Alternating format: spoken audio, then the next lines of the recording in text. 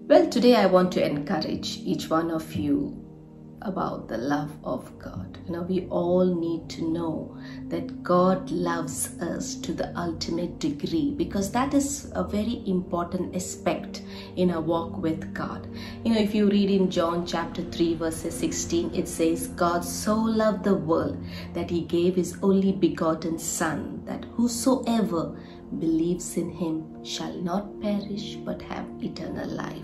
The scripture here does not just say that God loved us. It says God so loved the world. The word so is very important because it speaks about the ultimate degree of his love for us.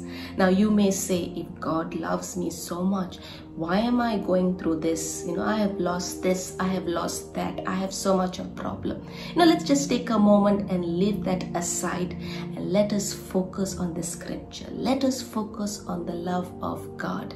When God saw you and he saw his Son, he chose you.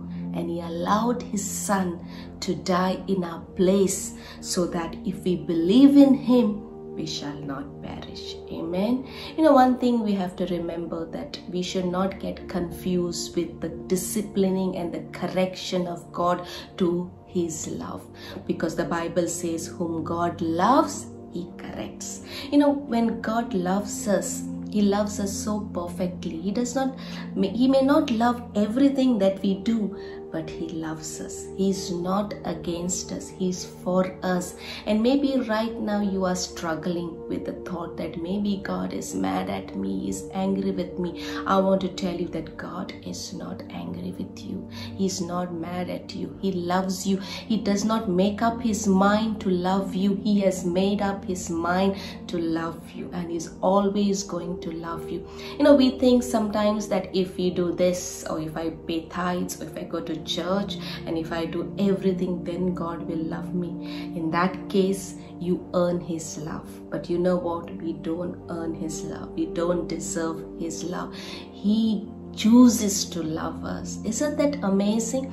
And maybe right now you're saying that nobody loves you. When you know that God loves you, you can face any opposition. You can face any rejection in life. Knowing God loves you gives you stability in life, gives security in life. I want to encourage all the viewers at this time. Know that God loves you unconditionally. There is no strings attached. He loves you. He's for you and he's not against you. Amen. God bless you.